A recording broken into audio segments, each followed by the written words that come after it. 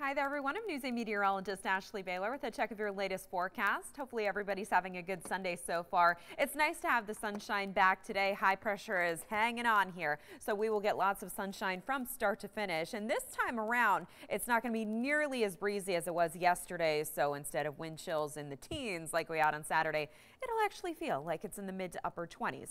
Here's our hour-by-hour forecast, which will show you some high thin clouds moving into the area this afternoon, but it will still be quite bright outside. Overnight, the clouds will thicken up, so by tomorrow morning as you get ready to head off to work and to school, just make sure that you bring an umbrella, because even though it will be dry to start, it's not going to be a dry finish, because notice by midday we are going to see rain, snow, and possibly some sleet moving into the state.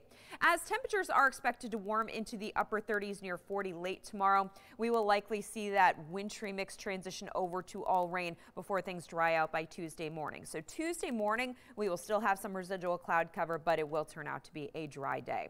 So tonight turning mostly cloudy, and with the clouds moving in, it's not going to be nearly as cold. Temperatures will drop into the upper teens and low 20s. And then tomorrow, a dry start will give way to a messy afternoon, let's put it that way. So your morning commute will be fine. Your evening commute will be subpar.